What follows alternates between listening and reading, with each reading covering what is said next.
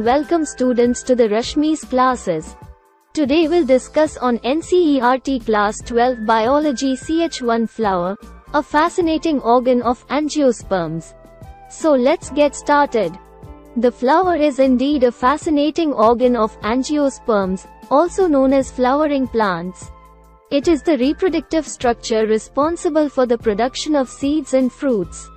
Flowers come in various shapes, sizes, colors, and scents, attracting pollinators such as insects, birds, and bats. Let's explore some key features and functions of flowers. Reproductive organs. Flowers consist of male and female reproductive organs. The male reproductive organ is called the stamen, which comprises the filament and anther. The anther produces pollen grains containing sperm cells. The female reproductive organ is called the pistil or carpel, which consists of the stigma, style, and ovary. The ovary contains one or more ovules, which house the egg cells.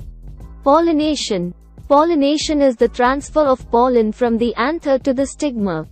This can occur through various mechanisms, including wind, water, or by animal pollinators. Flowers have adaptations to attract specific pollinators, such as bright colors, attractive scents, and nectar rewards. Fertilization. After pollination, the pollen grain lands on the stigma and germinates, forming a pollen tube that grows down the style to reach the ovary. Once the pollen tube reaches the ovary, fertilization takes place. The sperm cells unite with the egg cell, resulting in the formation of a zygote. Fruit formation. Following fertilization, the ovary develops into a fruit. The fruit protects the developing seeds and aids in their dispersal.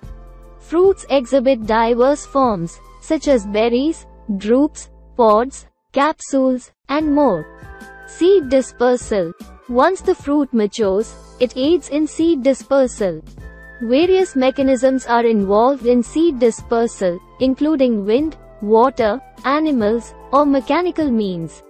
This dispersal allows seeds to find suitable locations for germination and growth.